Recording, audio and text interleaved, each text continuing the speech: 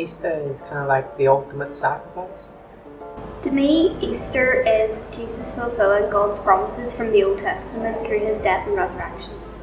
Easter means that it's a celebration of Jesus' resurrection. It's kind of like a fresh start, like you can have another go. It reminds me of how lucky we are that Jesus died for us. New life, new beginnings, good news of Jesus. Faith and strength and hope. Chocolate. God put his love on the cross. Hope, new hope, and reawakening of my soul. Remembering that Jesus died for us. Remembering the price that was paid. Well, I suppose the right answer is church and the resurrection. I suppose for me, maybe holidays. Chocolate. Easter is the time we celebrate the death and resurrection of Christ.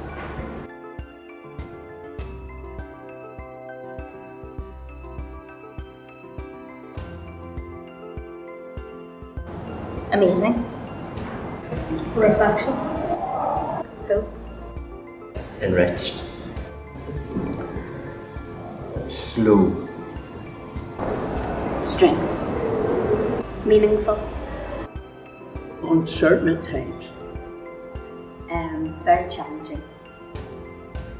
Faithful. Hope. Unpredictable. Ongoing.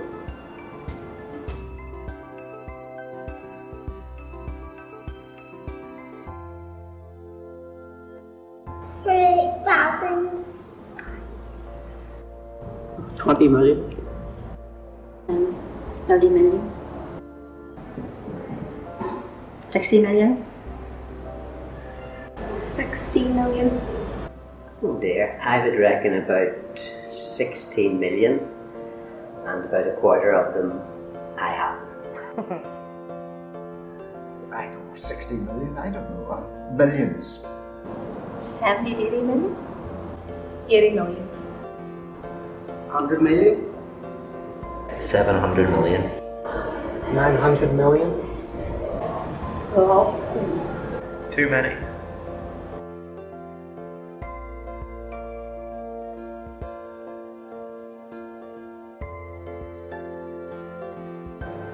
Chocolate one. Mars. Sweeties. Multiple. Cadbury's. Cadbury's. Cadbury's Buttons. Cadbury's cream eggs. Cadbury's cream egg. Galaxy. Probably double-decker. Malteser. Marks and Spencer's dark chocolate. Mint chocolate. Chocolates with Smarties and more chocolates.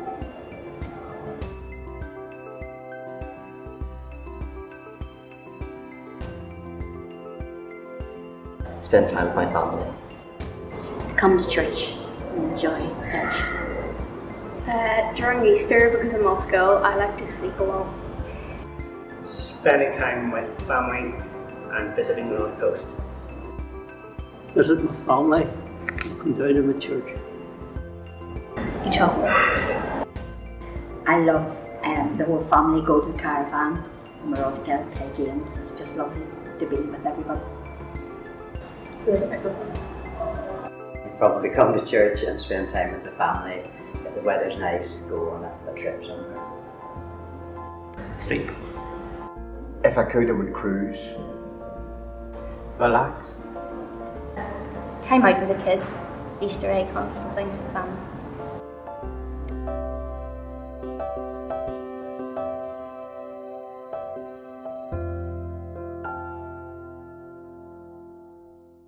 Good evening and welcome to our Youth Fellowship service on this Palm Sunday.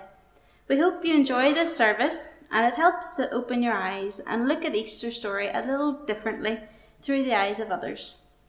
At this stage, I would like to invite you all into the McIntyre Suite after the service for some tea and biscuits and further fellowship together.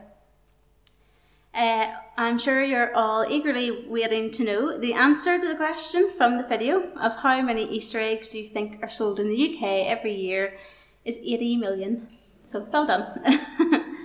We hope that you enjoyed our video, and a big thank you to everyone who took part in it and made it possible. This year we are thinking about, what does Easter mean to you? We have already heard some responses from our fellow members of Craigie. For some, it may be getting time off school or work, the excitement of going away on holiday, finally getting to indulge in those Easter eggs after 40 days of Lent. But Easter is one of the most monumental events within the Christian calendar. Jesus' death and resurrection is what brings hope to Christians all around the world.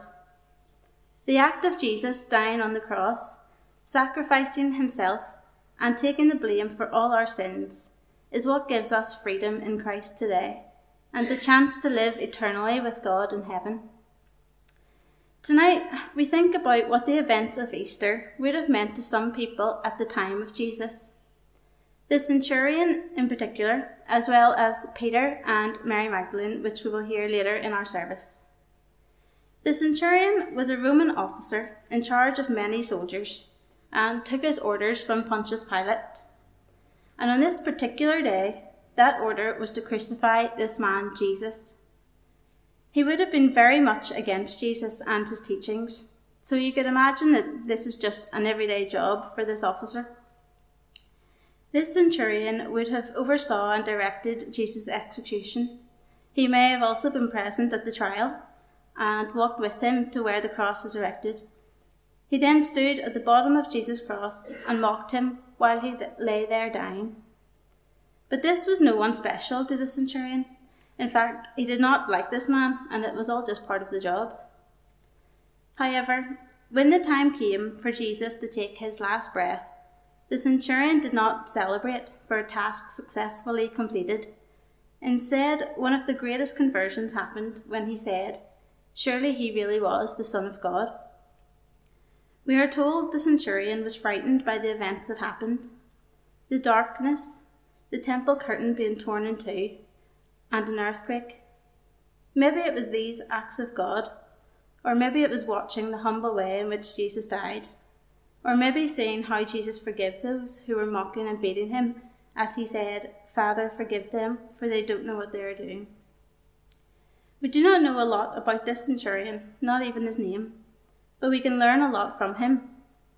A man who was raised practically worshipping the Roman emperor as a god and barely tolerating the Jews. On the day of Jesus' death, he turned his life around and believed that Jesus really was the Son of God. He saw Jesus' humanity and felt his compassion firsthand as he stood beside Jesus when he died.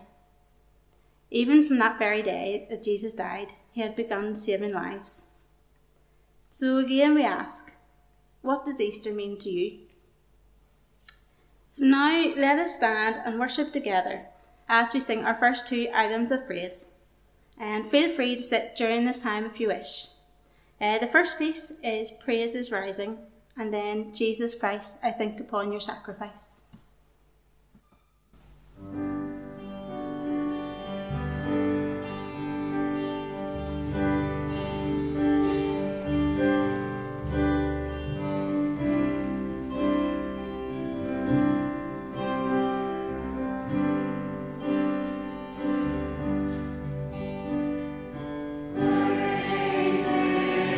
Rising, eyes are turned.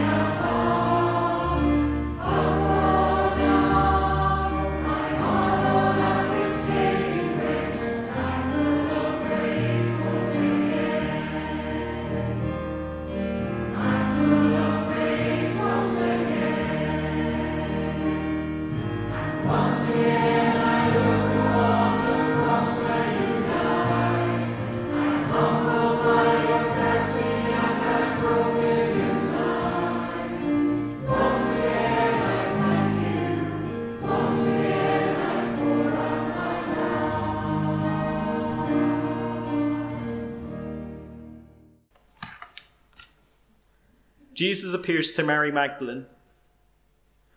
Then the disciples went back to their homes, but Mary stood outside the tomb, crying.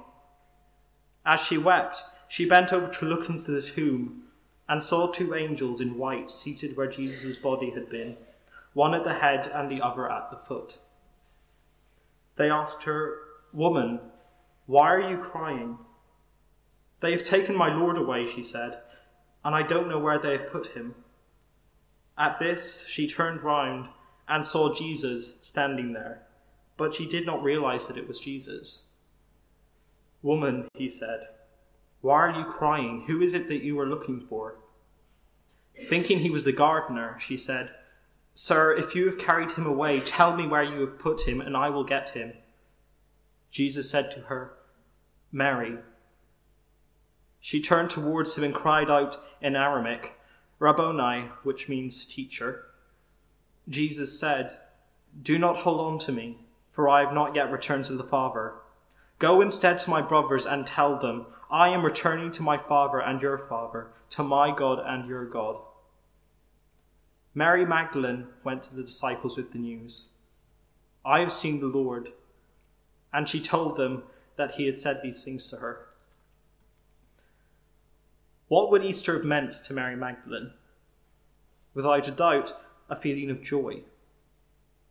Her reaction of fear and sorrow upon finding the tomb empty is banished and replaced by ecstasy upon her realization that Jesus had risen from death. The man who had saved her and cleansed her soul. It seems reasonable to suggest that it would be an understatement to describe her as happy at the prospect. She held a desire to spread that joy that she was feeling and bring news of the resurrection to the disciples. She became the apostle of the apostles, a messenger bringing hope. That is what Easter really means. Hope. Hope that we are loved, and hope that we will live a life free of sin thanks to Jesus who died to save us. He died to save Mary. He died to save his disciples.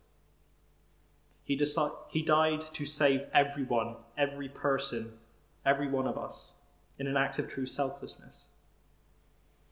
So there's very much reason and cause to be happy like Mary Magdalene was. We cannot truly know what Easter would have meant to her, but there are, I think, two universal lessons that we can take from what the Bible tells us. Do not take your friends for granted. Easter is a time for friendship, as Mary ran to spread the news that Jesus had woken from the tomb. The one that she and the other disciples followed with such admiration had died for them and therefore should not be left by them. They should continue to follow him, their friend. And the other lesson, you always have a second chance. Easter is a time to try again, as Jesus saved Mary from the devil and died to save the world from its sins. Don't live life in a way that means you'll need a second chance, because your actions have a cost. But know that forgiveness is essential and must be given.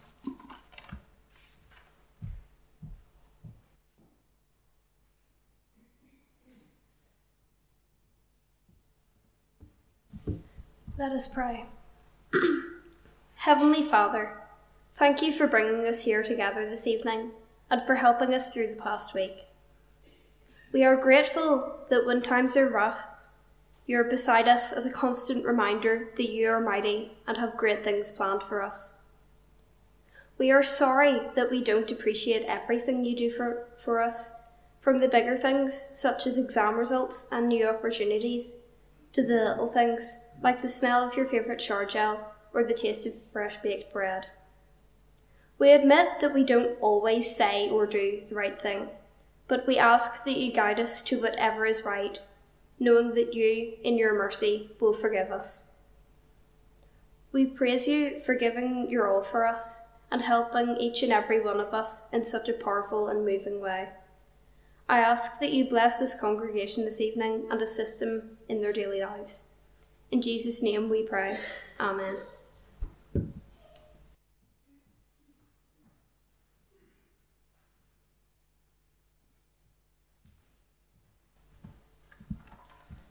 Jesus predicts the betrayal of Peter. Then Jesus told them, "This very night you will all fall away on account of me, for it is written, I will strike the shepherd, and the sheep of the flock will be scattered. But after I have risen, I will go ahead of you into Galilee." Peter replied, "Even if all fall away on account of you, I never will. Truly I tell you." Jesus answered, "This very night before the rooster crows, you will disown me 3 times. But Peter declared, "Even if I have to die with you, I will never disown you." And all the other disciples said the same. The denial of Jesus is a monumental part of the Easter story, as it shows how easy it is for Christians to dismiss their faith, just like the way Peter did.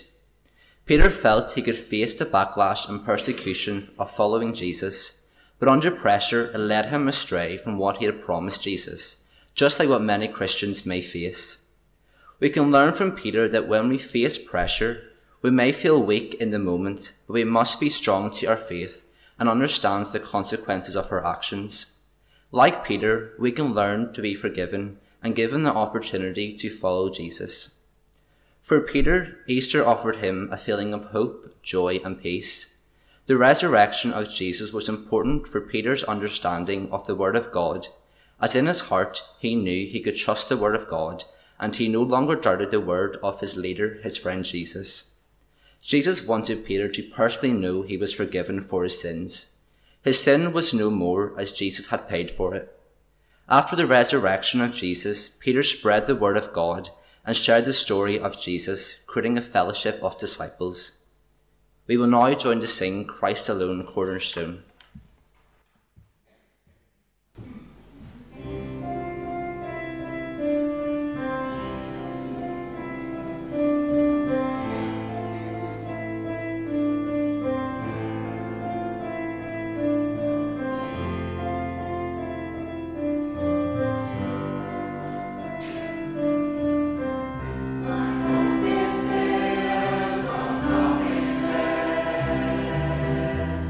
And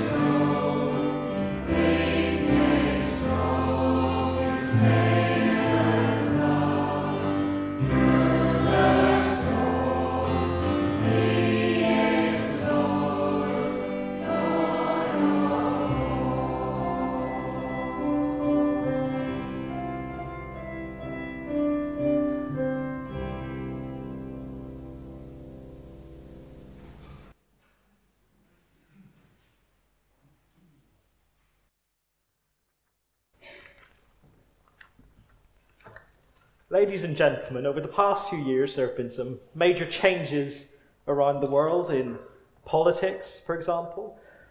But we won't talk about those. There are bigger issues like the growing gaps between Toblerone spaces or the continuing variation in the Quality Streets box.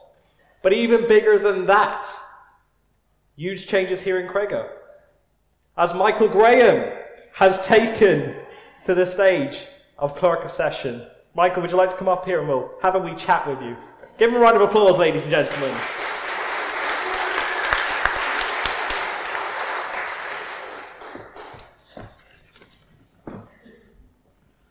So Michael, how are you? We're working. Yeah. Working? Yes, that's always a good start, isn't it? I'm good, thanks. Good. Bit nervous? Yeah, well, it's not every day you meet Craig's answer to Anton Deck. I'm sure this was intended as a compliment. Yeah, of course. Well, sure, we're just going to ask you a few wee questions here, Michael. Don't feel any pressure. We'll start with a question of sorts. Where were you born and brought up? Born in Belfast, brought up in East Belfast, off the Sandown Road, a place called Richhill Park, and that's where I spent my time up until I was about 16 years of age. And what school did you go to?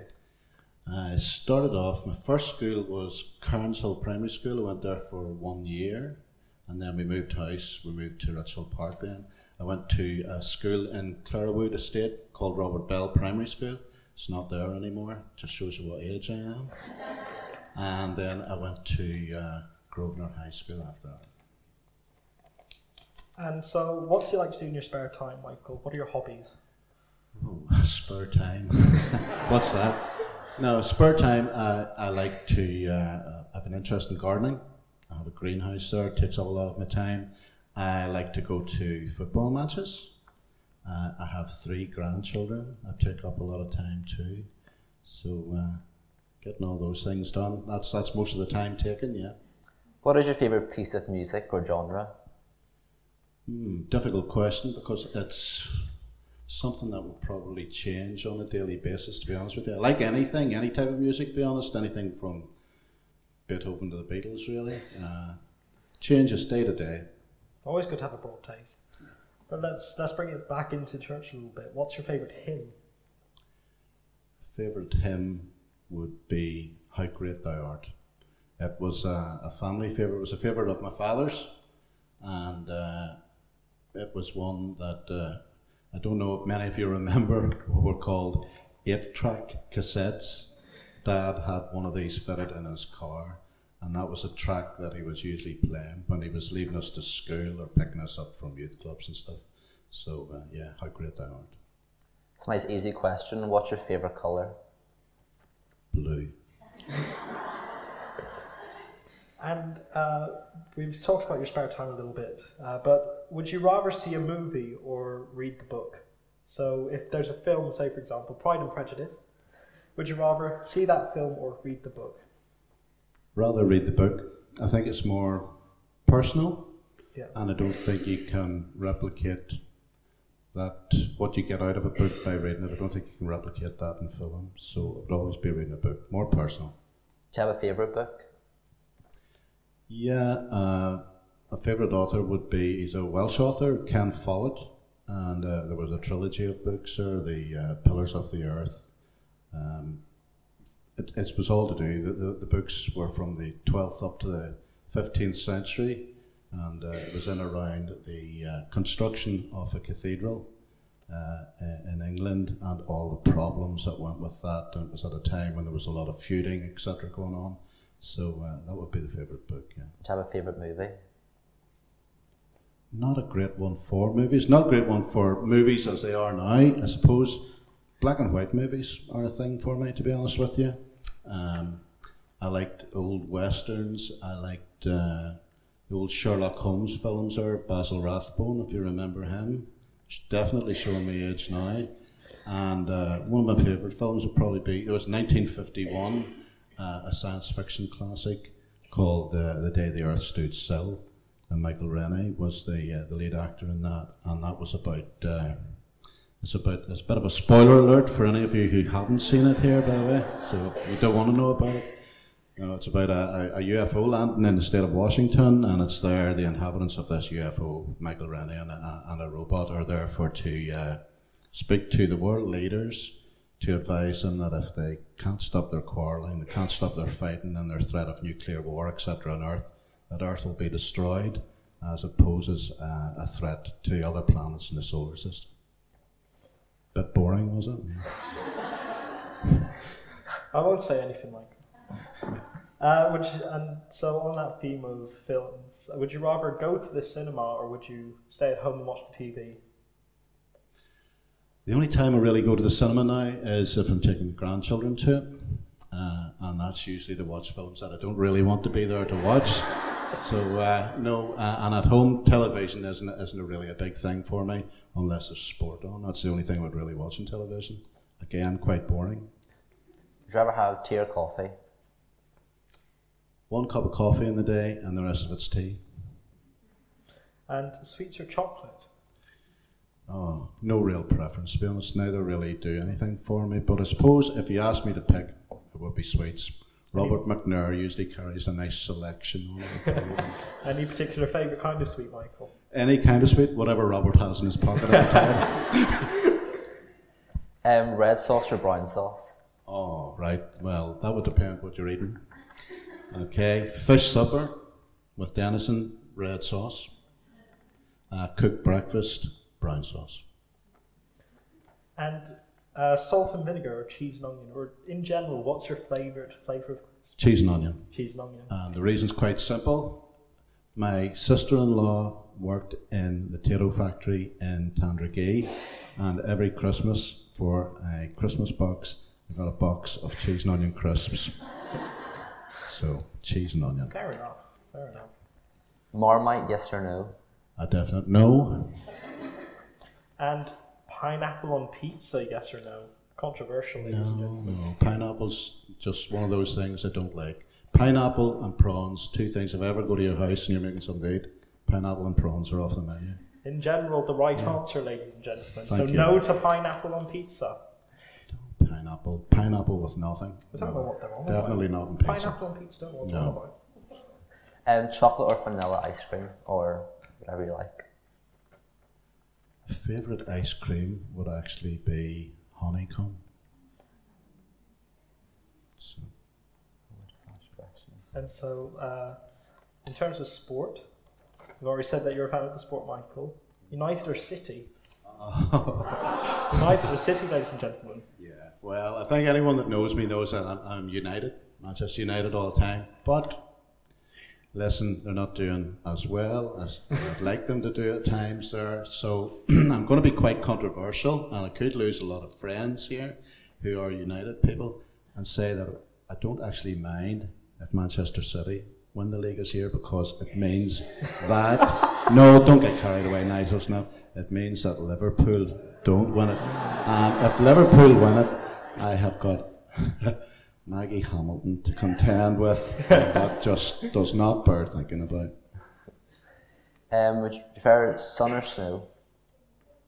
Sun every time, yeah. Snow, don't like driving in the snow. There's too many chances of falling, having accidents, etc. So sun, yeah. And if you could go anywhere in the world, where would you want to go? An easy enough one, and it's a place I've never been before. It's actually Canada. And the reason is I had a great aunt Ruby, who Ruby, granddaughter's named after, my grandmother's sister, and she moved to Toronto in Canada when she was 18 years of age. We're going back quite a bit, but she set up a law firm in Toronto, and when she was over visiting family one time, she happened to mention to Mum and Dad, it was at the height of the Troubles, and she mentioned to Mum and Dad that if they liked, she would take my brother and I to Canada to live with her, to get us educated, and we would get a place in the firm when we grew up. And much to Mum and Dad's disbelief, I was all for it. I was okay about that, but Mum and Dad weren't having any of it. but it's a place I would like, for those reasons, I would like to go and see, and I've never been before. What island could you not live without? Radio, in particular digital radio. I would listen to the radio probably 24 hours a day. I listen to, my wife will even tell you at night time there, I have earphones in and go to bed at night, listen to radio, so what a sad life I lead. For the music or for any of the sort of like the dramas? Pardon? For the music or for the dramas? And For the dramas? For the dramas? No, not for the music, for the dramas, yeah. BBC Radio 4 guy? Radio 4 Extra. If ever you want to tune in, I can recommend it. And what about phobias? Do you have any fears, Michael? I wouldn't say that it's a fear, but I wouldn't be 100% comfortable about flying. That would be about the only thing. There's just something about being up there and not having control, and any amount of things can go wrong. And if you see somebody twitching beside you and stuff, it just can do without that. What's the best piece of advice you've ever given? The best piece of advice I've given? I don't think I've ever given anybody good advice, to be honest with you. I can tell you about advice that I've been given in my working days, and I was in the back of a Land Rover, all complaining about having to work long hours and this, that and the other. One of the guys said, you know, you really need to stop complaining about having these troubles in your life, these so-called troubles in your life, you know, and be a bit more thankful for maybe the troubles that you don't have. And I suppose in many ways what he's saying to you is, you know, like a bad day for me is probably equates with somebody else having really quite a good day, so look at things from that perspective. And do you have a favourite book in the Bible or a favourite Bible verse? Bible verse, and why would that be? Why would that be your favourite? Yeah, Psalm 27. The Lord is my light and my salvation, whom shall I fear? And it's one that it was a minister where I live in Monterey. There's a church across the road from me, and it was a minister there when we first moved in. A minister called William Frame, elderly gentleman. He went into the ministry late in life, and early on in my career, I had an injury, which.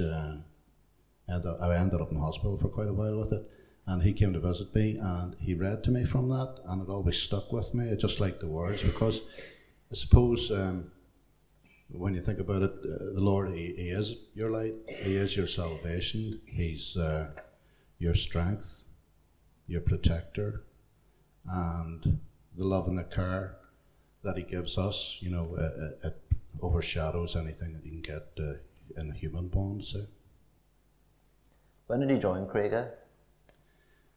1981.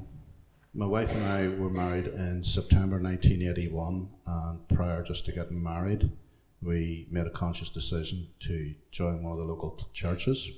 So the first church, we were living up in Beach Grove Park at the time. The first church that we came to was actually Craiga Church, and I remember it was Bob Montgomery was clerk of session at that stage. Good clerk of session, Bob Montgomery. Yeah, no, Bob was clerk of session, and no, we got a really nice welcome on the door, and one of the people really responsible for us coming to church, believe it or not, she might know this herself, was Beth McNair. Beth called out at the house on a few occasions, and it was really, you've got Beth to thank for me being here, so blame it on her. And have you always been a churchgoer?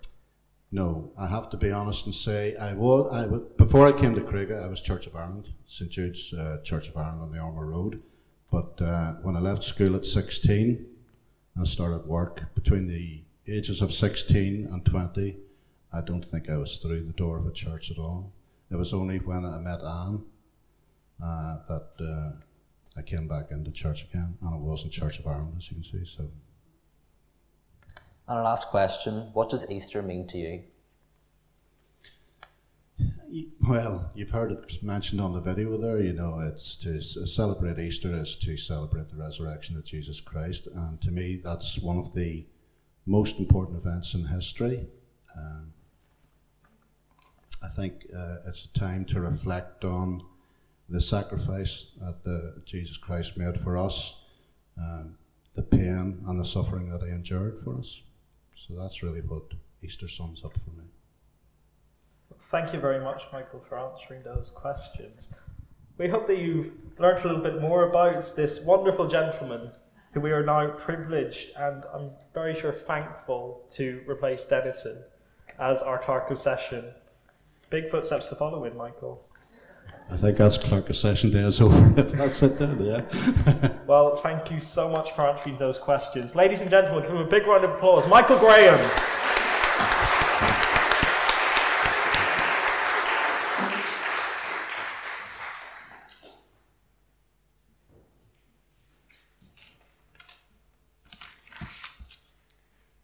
Let us pray. Dear God, as we think about the world, we pray for the flood-hit areas of Iran and Africa, where people are left homeless and their family and friends are missing. We pray for those affected by conflicts such as Libya, as they are caught up in political uncertainty. We also pray for our own country and hope that the divides that us amidst the political confusion and fear will not cause us hatred and that those divisions will heal. We ask that you let us know your love is there when all we seem to see is negativities. In your name we pray, Amen. We are now going to collect your offering.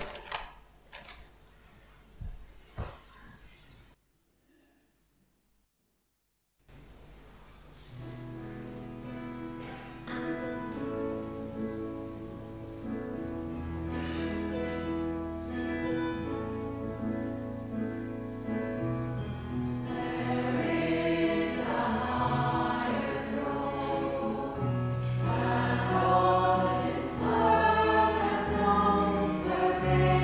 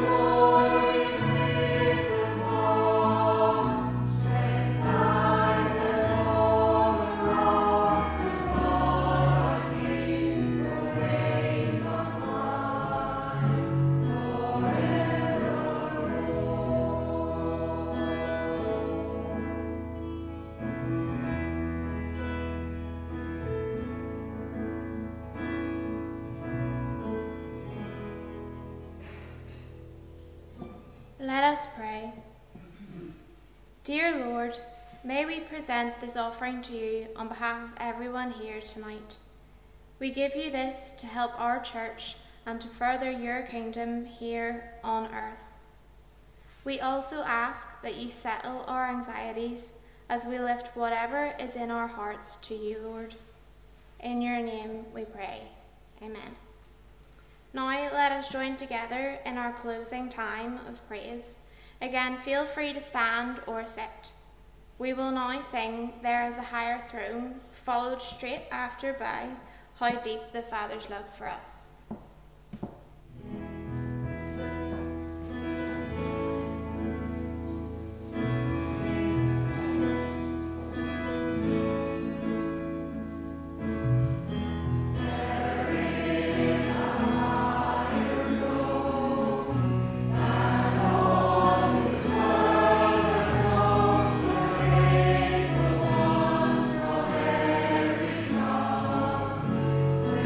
One day